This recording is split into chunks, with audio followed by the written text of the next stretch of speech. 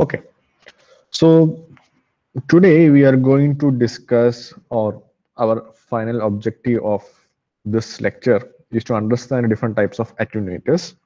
So we'll be discussing, we will be stating what an attenuator is, and then we will look at a different type of isolators, and then we look at different type of circulators. Okay. So attenuation, as the name indicates, it is attenuator is a device which is used to reduce some parameter of the input. So it can be amplitude, it can be frequency, it can be any type of parameter. But normally we say attenuator is something that is used to reduce its power. But attenuation, why do we need an attenuation? So the basic necessity of using an attenuator is to prevent the saturation. For example, let's say you take your usual electronic circuits. Let's say you have an op-amp, and op-amp, let's say it is supplied with 15-volt input, plus or minus 15-volt power supply. Let's say you have a gain of let's say 100 or something, and you give a signal of 1 volt. So ideally you should be able to get an output of 100 volts, which is not possible because the power supply is 15-volt. So basically the output is cut off at 15-volt. That means your signal is distorted. So you don't want such things to happen. So what you do is you will reduce the input signal so that you will achieve an desired output. And the device which is used to attenuate is called as the attenuator. The function of optical attenuator is to decrease the light intensity. So here we are dealing with optics, and so the attenuation is going to happen to optical power, basically the intensity of the light. These are used in several applications like in receiver to prevent its saturation due to strong intensity input signal. So when the input signal is saturated, that means it is just cut off, then the problem is basically your signal itself is distorted. Then you won't be able to retrieve back what the information is passed through that signal. So it is necessary that you should have enough gain, but you should be able to retrieve back the complete signal. So to do that, we'll use an attenuator.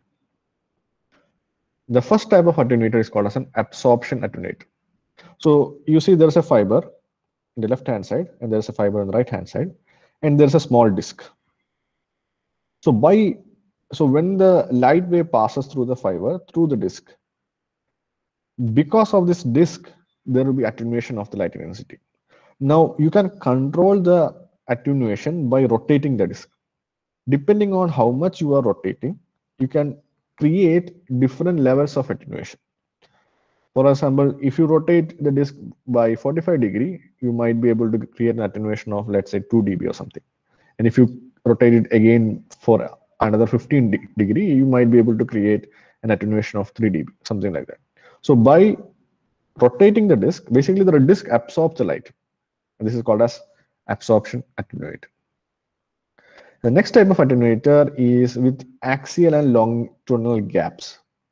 So you see that there's a gap here, and when the light passes through it, you see that because of this gap, some of the light will get scattered. The intensity of the light reaching the next fiber on the right hand side will decrease. So this is axial attenuation. Similarly, you can have longitudinal gaps. Instead of horizontal gap, you can have vertical gaps. So these are the axial and longitudinal gap attenuators. And so this is another attenuator with longitudinal optical attenuators with longitudinal gap, where you see that you have the fiber which is having the light source, and there's a receiver fiber which is receiving the light source. And again, because of this gap, the intensity of the light, or the light, will get scattered in this area, and the light entering the right hand side fiber will be of very less value. This is called as longitudinal gap attenuator. So these are the different types of attenuators. Next, there is something called as an isolator.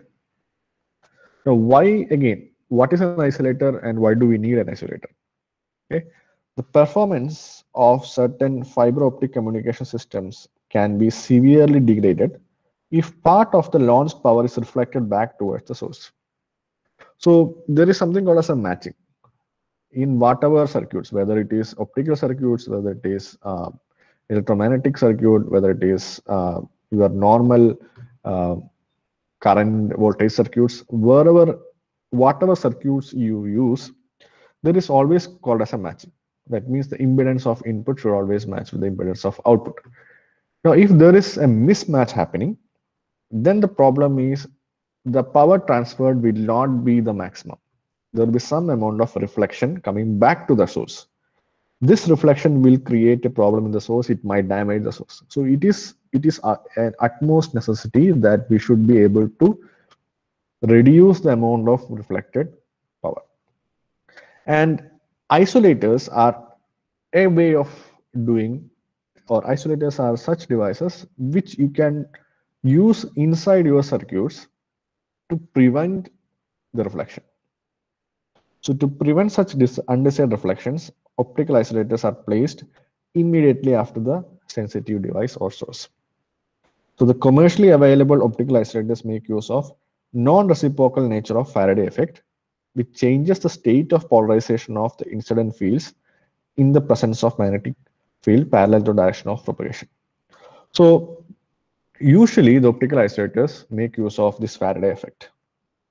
Okay, and non-reciprocal property of Faraday effect. What do you mean by non-reciprocal property? Let's say you have some kind of a device, and let's say it is a non-reciprocal device. That means if you pass input from the left-hand side and get the output, if you pass the same input from the right-hand side, you will get the same output. So if the x1 is the input on the left-hand side, you will get output as y1.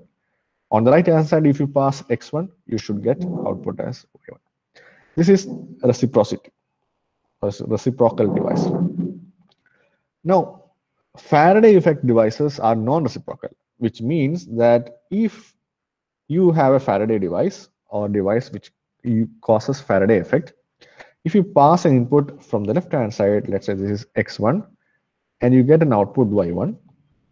Now, if you give the same input x1 on the right-hand side, you might not be getting y1. You might not be getting something like z1. So this is a non-reciprocal device. Okay, and the Faraday effect is what is mentioned in the description. It says that if you apply a magnetic field parallel to the direction of propagation, then there is a change in the polarization of the light.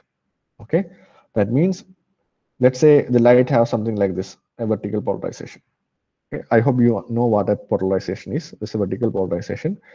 Okay, now the light is passed through some device which applies some kind of a magnetic field.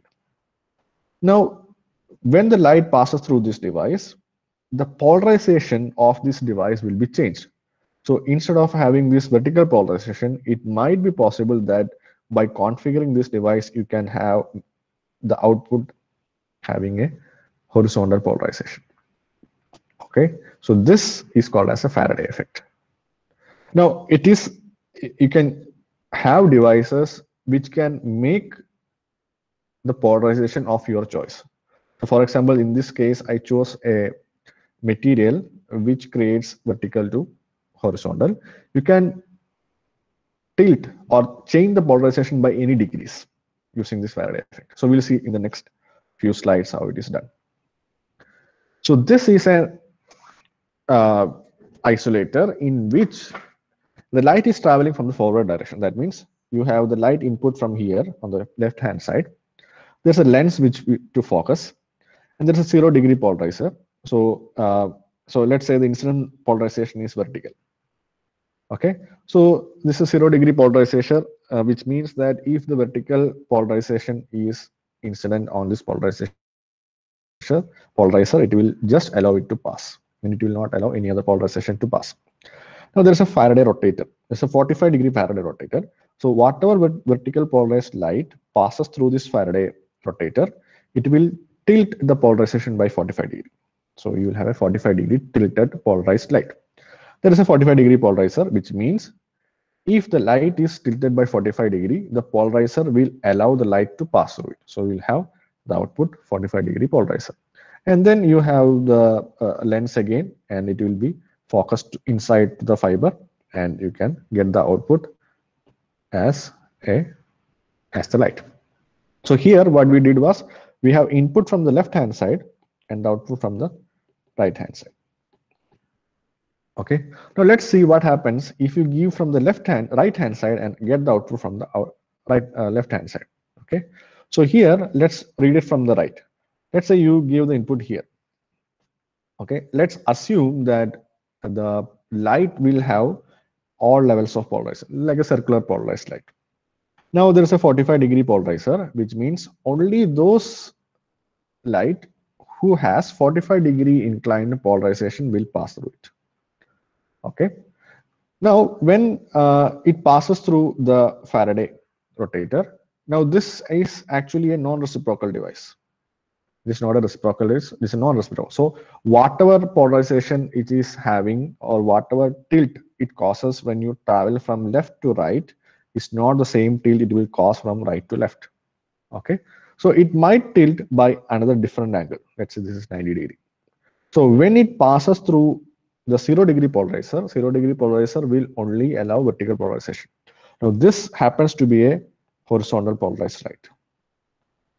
So it will not allow the horizontal polarized light, and you will not get any output. Thus you have prevented you have allowed only one direction of light to propagate through this whole channel. If the light is incident on the left hand side, then it will be able to propagate. If the light is incident on the right hand side, it will not be allowed to propagate. So that is isolated. This is an isolator. So there is another type of polarization or isolator called as polarization independent isolator. So basically what we'll have is a bifurcation wedge as a Faraday rotator, and at the end also there is a bifurcation wedge. So what it does is, let's say your light is incident on this wedge. Now it will split into two rays. One is called as an ordinary ray and one is called as an extraordinary ray. So which has like horizontal and vertical polarization. Now it will get incident on the Faraday rotator. The Faraday rotator will create a 45 degree tilt to the ordinary and extraordinary ray. It will come out of the Faraday rotator. It will come to the next wedge. Now the next wedge will make the tilt 45 degree tilt of ordinary ray to 0 degree, and the 45 degree tilt of extraordinary ray also to the 0 degree. So basically you have retrieved back your vertical and horizontal polarized light. So which will be combined inside the wedge, and you will get the output. Okay, but let's say you give the input from the right hand side. So again, this wedge will create vertical and horizontal polarization or some kind of polarization which will split the rays. It will go to the Faraday rotator. Again, 45 degree angle will be there. But here, when it emerges out of the wedge, in the Faraday rotator, it will create a different type of rotation because you are now having the input on the right hand side. And it will come out of Faraday rotator once it reaches the wedge on the left hand side. Now, instead of, you see that the polarization here is 0, but here this is vertical. So the amount of refraction or amount of divergence of these two rays will be different at the left hand side. So they will diverge out instead of combining and come out. Okay, so in this case you see they will diverge or they will refract to combine both the rays to come out. But in this case they will not combine, they will diverge and come out. So you see that the input, if you give input from the left hand side, you will get an output, but if you give the same input from the right hand side, you will get a different output. So this is another kind of isolator. Now there is a polarization dependent isolator, and this block is a polarization dependent isolator. Okay, the mechanism is almost same, that you give an input. This is actually a wedge. It will split into extraordinary and ordinary ray, and then it will go through us the isolator, which is polarization dependent. So depending on the polarization, you will be able to uh, uh, pass the light through this isolator. It will get combined this wedge and comes out. But if you do in the reverse way, now this will not allow the light to pass from right to left. Okay, only the light which is passing from left to right will be passed through the isolator. If it comes from right to left, this will block the light. So that means it is isolated. This is called as a polarization dependent isolator. Next is called as circulators. So circulator is a device in which if you give an input to one port, you can get the output on the next. If you give the input to the next port, you'll get the output on the next, and it can circulate. For example, if you give input to the port 1, you can get the output from port 2. If you give the input at port 2, you can get the output at port 3. If you give the input at port 3, you will get the output at port 1.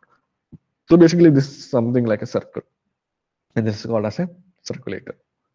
Okay, so circulator can be actually be kind of an isolator, because you give input at one port, you'll get output at other, and you won't. If you give input at the other port, you will not be getting output at the same port, but it will be at a different port. So it's an optical isolator.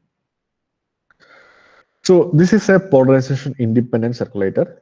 So we'll see in the next few slides to break this up and understand. So you have port 1 here, port 3 here, port 2 here, and port 4 here. Okay, there's a prism, there's a beam splitter, there's a rotator 45 degree, which is consists of actually two of them. Actually, they are of Faraday effect rotators. And then you have the light traveling back and forth in all the directions. Now, this is a kind of a circulator, because even if you give an input at port 1, you will get output at port 2. If you give an input at port 2, you will get the output at port 3. If you give the input at port 3, you will get the output at port 4. Okay? This is the circulator. Now, if you analyze this step by step, what happens is, let's say you are giving the input at port 1. Now, this is called as a bifurcation wall of block. Now, it will split this into two rays. One is ordinary and extraordinary ray. Now, there's a Faraday rotator and the phase rotation plate in between. So this will create a 45 degree clockwise tilt for both the rays, and it will get combined at the wall of block, which is B, and get the output at port 2. Now let's say you are giving the input at port 2.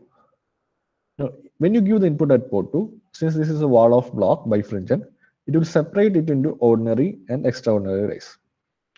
Now again, Faraday rotator is a non-reciprocal device. So when it moves from the left through the Faraday rotator, the amount of change or rotation is different for both the ordinary and extraordinary ray. And once it gets into the A block of bifurcation wall of block, instead of combining at A, both will get diverged. Okay, and then there's a prism which will be able to reflect it back to the ordinary ray to combine them to create output at port 3. So now when you gave the input at port 2, you are getting the output at port 3, okay, instead of port 1.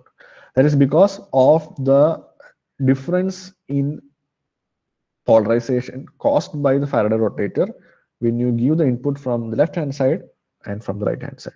Okay, so here the main thing is, here instead of combining these two rays, the rays will be getting diverged.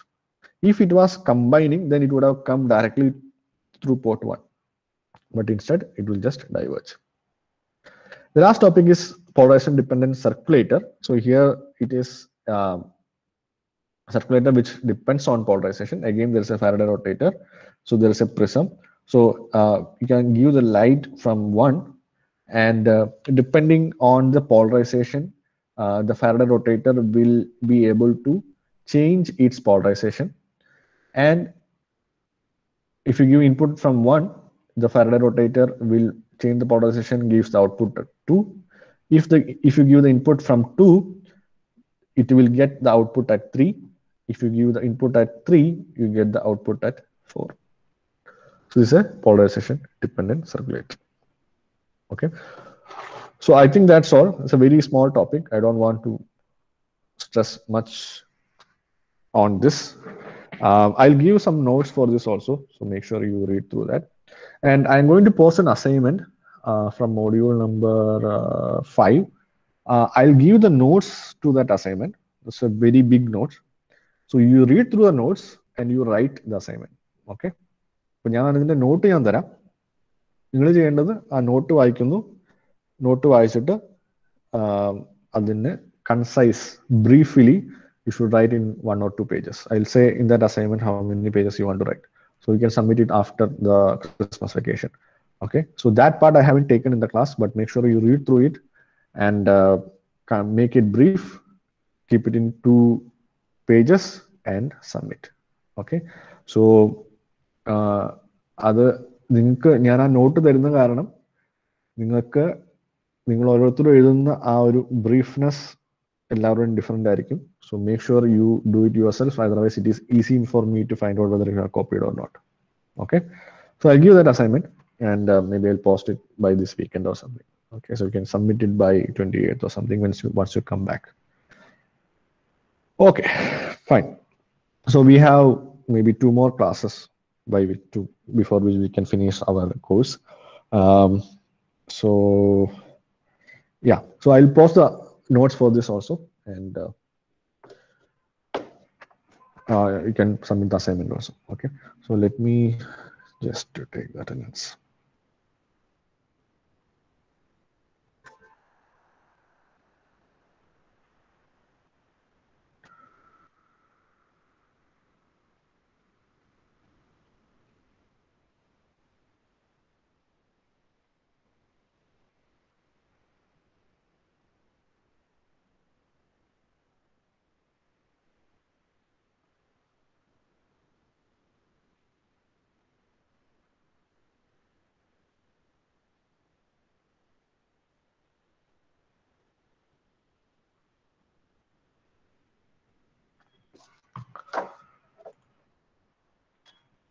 Okay.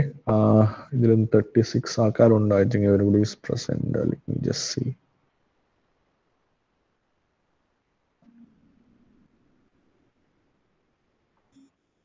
Okay, I think everybody is there. So I'll give that a chance. Okay. So thank you for listening. So we'll meet on Friday. Thank you.